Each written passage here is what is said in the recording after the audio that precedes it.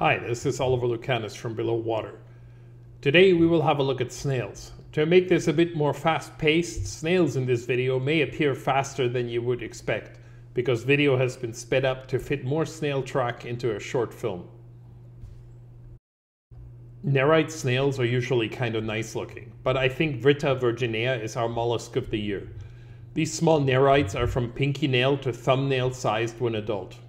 They are found from the southern US across the Caribbean and down the Atlantic coast of Brazil, in clear freshwater creeks, but also in some brackish and mangrove habitats. Odd that despite the huge distribution, we almost never see them in the aquarium hobby. As with other nerites, each snail looks slightly different, but the virgin nerites don't just change their pattern, they also change their color. They can be red and black spotted, yellow chevron patterned, black with white spots, have a stripe down the middle, or show bright orange spots. Nerites in general can live in a wide variety of water parameters, in freshwater to pure salt water, but they do need clean water and slightly alkaline pH to maintain their shells. If your pH and hardness are too low, the shells will develop pits and fall apart. The temperature has to be anywhere from 18 to 27 degrees centigrade or 65 to 82 Fahrenheit. In warmer water in the summer, they will occasionally climb out of my aquarium. In nature, they eat algae, and in the aquarium they are excellent algae eaters, but do not seem to damage any plants. If there is not enough algae, they eventually learn to go to sinking algae tablets.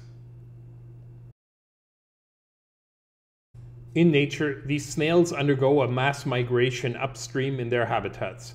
They do breed in the estuaries though, and I do not think that this species has been reproduced in the aquarium, and I assume they will need to be in a marine or very brackish environment to lay eggs. Nerites have sexual reproduction, unlike the Malaysian live-bearing snail, for example.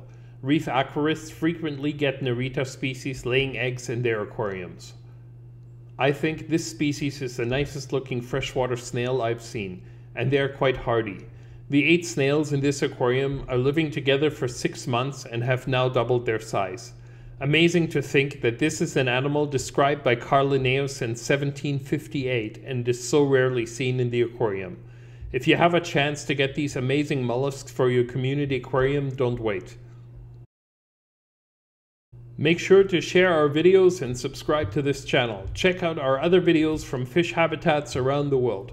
We produce some content in German and have a separate channel in Japanese.